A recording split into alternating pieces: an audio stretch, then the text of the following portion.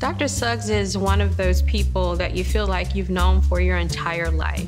Dr. Suggs really has been the chief champion of diversity and inclusion, making sure that everybody has a seat at the table, but also that St. Louis is a great region for us all to have a seat at the table. And he sees the challenges that St. Louis has been faced with over the years, but he also looks at the opportunities. Where the more you're around him and the more you ask him questions, the more you realize the legacy of Donald Suggs. So he's a publisher, he's a writer, he's a doctor, he's a civic leader, he's an art patron.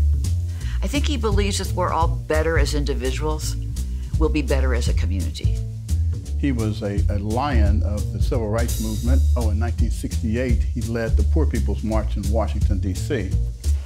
And while at the same time, he had a thriving dental practice as an oral surgeon, and he, of course, was the first African-American to serve on the faculty of St. Louis University's dental school. And he also was an owner of an African-American art gallery in New York. And then, of course, he became the owner and publisher of the St. Louis American newspaper, which is a nationally prominent black newspaper, a weekly newspaper that he really sort of resurrected from being a fairly good newspaper to an excellent, to a great newspaper under his watch. And so he was sort of a Renaissance man who sort of did it all.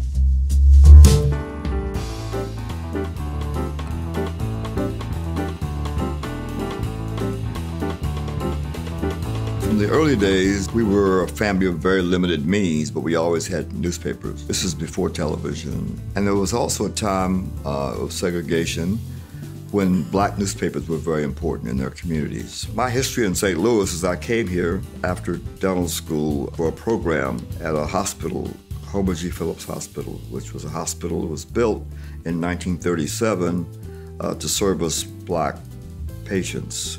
It was also a training ground for black physicians. I left St. Louis to go to the military, to serve 2 years. But I was here as a child, and then the civil rights movement comes about, and all of a sudden, this is the moment. He does this in a way that is really true from his heart. He's committed to the community. He wants to see us be the best version of ourselves.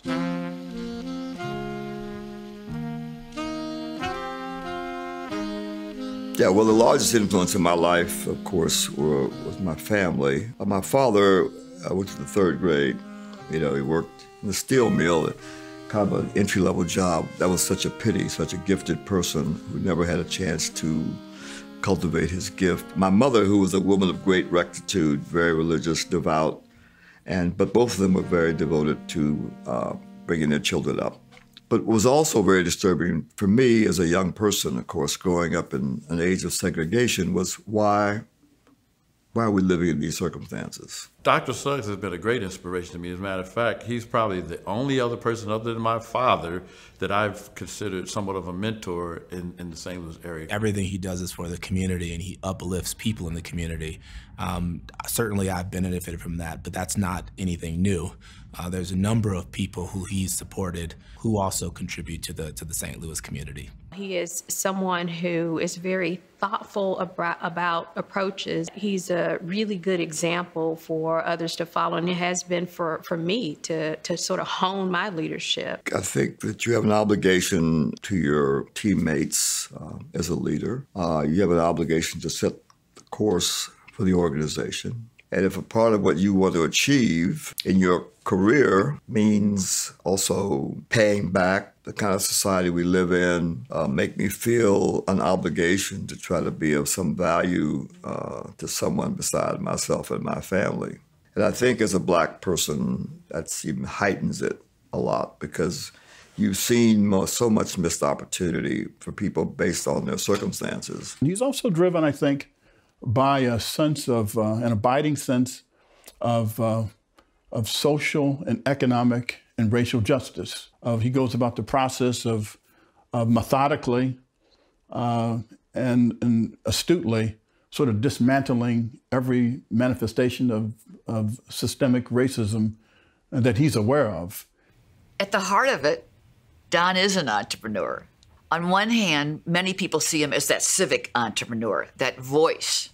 on what is just and right. But if you really look at his life and his career, think about being a publisher of a newspaper. Every day and every way, you've got to figure out how to fund that newspaper. And so I think Don fundamentally understands how hard that is. And he also understands you've got to reinvent yourself. He's also not afraid to share a spotlight. And so I think he is less focused on who gets the credit around an idea or strategy. He's more focused on, making certain the strategy moves forward and the strategy is fully realized. I made the decision that I was going to grow my company in a way where I was very aware and contributed both civically and otherwise. And it was all because of the example that I saw in Suggs. This late age in my life, what excites me is the possibilities. I don't think about personal legacy per se. My legacy lies, I guess, at this point with my children and my granddaughter. You just want the people that are closest to you, that know you best, feel that you've made a good effort, that maybe you had some value for some people other than yourself. I don't know of many people who are as much a part of the fabric of the St. Louis community than Donald Suggs. Not only has he done the St. Louis American and what he has done for art that is at the Art Museum that will live on after him, but then you're also looking at all of the different universities and colleges throughout this entire region and the state of Missouri, and even some in Illinois, where there are Donald M. Suggs scholarships. They will live on past him, and their impact will be all over this world. Certainly, I'm very optimistic about St. Louis's potential. There's no doubt that this place could undergo a renaissance.